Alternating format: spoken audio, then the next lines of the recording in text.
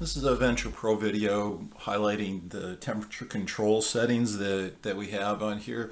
It involves the set point, and we'll go first of all to the temperature or the control settings button, and we'll just kind of step through all of this. In this case, as we can see on the second line, that in the parentheses ramping is on. If I was outside the range of my dates for ramp points, that would give us a set point. So this would be like for broilers or for feeder pigs that we're endeavoring to ramp the temperature. It goes down as they get older in age. So the age of the animal determines where it should be at. So the current set point is 73.5 based on what the current days of age is. In this case, it's a hog example, but same thing is going to be true whether we're doing poultry or swine. So it's going to show what the current one is. Every day on that ramp between the various points, it's going to change what the set point is. And whenever this set point changes, it's going to also take that difference from set point and make that same change to fans, to heaters, to all your temperature controlled devices will also, their on temp and off temp will change by the same amount. So they're always the same offset from whatever the current set point is. So when you first set it up, you have a set point, it's whatever you set your fans to are going to be an offset from that. So in this case, 73.5, our first fan stage that we've got is set up to come on at 74 and off at 73. So it's in this case, it's going to be a ½ degree over before that first fan comes on steady. And we set this one up also so it'll run mid-vent. So when it's not calling for cooling, it will cycle to provide air exchange. So going back to our settings here, we'll go down one, temperature control, actual and effective. This is only if you're using our airspeed type temp sensors and trying to use humidity sensor also. That'll contribute to what the animal feels for temperature. And so when we move this star or asterisk closer to effective, it means it's factoring in full effective when it's all the way over here. And here it's basically just using actual air temp for running the various devices and coming up with the working temperature for the room. So, and this is commonly, unless you're using those airspeed temp sensors, you wouldn't put it over here. And even if you are, probably more in the middle or the third or fourth spot closer to actual. Another setting is enter tunnel temperature. So now amongst your fan stages, what's the temperature where you want it to go into tunnel? In this case, the fourth fan up on temperature matches this enter tunnel temperature in the way we set it up. So if we look at go back to our fans again, we'll just take a quick look. A typical way to do this, we're doing a 1 degree between on and off to allow it to really start actually effectively cooling down before it cuts out the fan.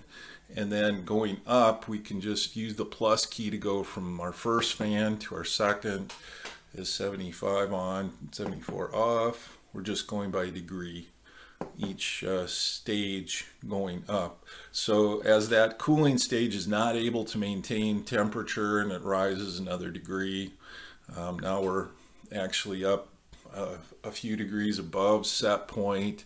We're getting higher.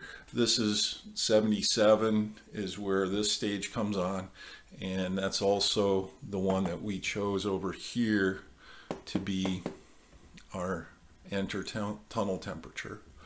We set an exit tunnel temperature somewhere below that, so we don't want it to be switching back and forth from cooling to tunnel, because it takes a while to move the tunnel curtain or tunnel door and to switch what you're using for inlets. So it's nice to stay in that mode, and so this can help us to do that by where we set our exit tunnel temperature. This also will help it stay there, even if that exit tunnel temperature is satisfied. It cools down fairly quickly.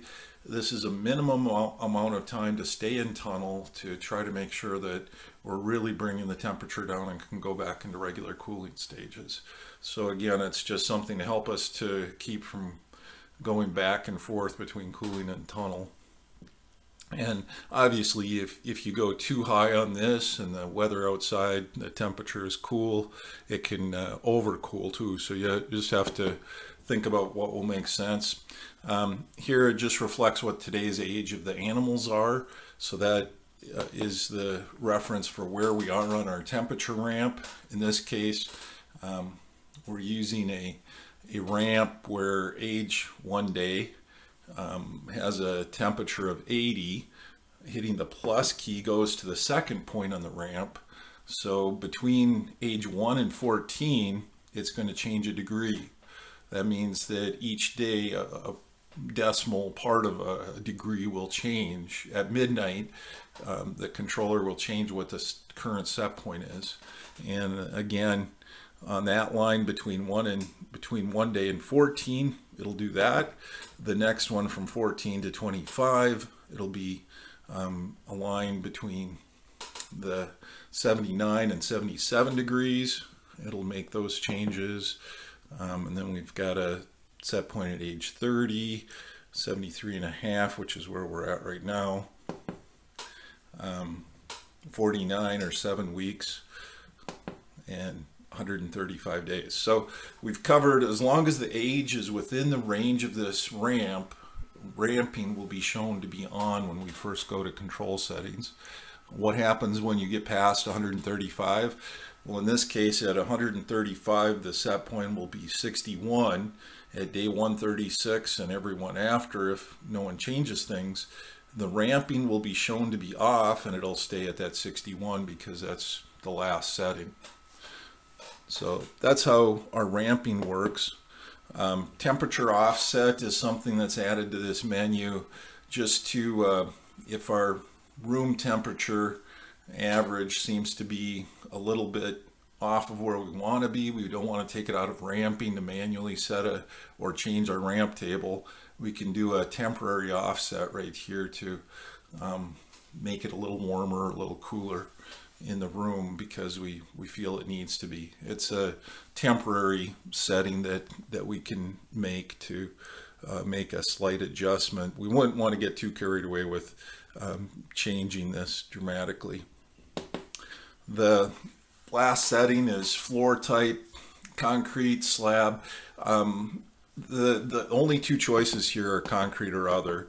So if the animals are on concrete slabs, you'd have it set to concrete, and anything else would be other. It only factors into that effective temperature, that because of the thermal properties of the concrete, we have a little different effect if they're on something that doesn't pull heat as well as concrete.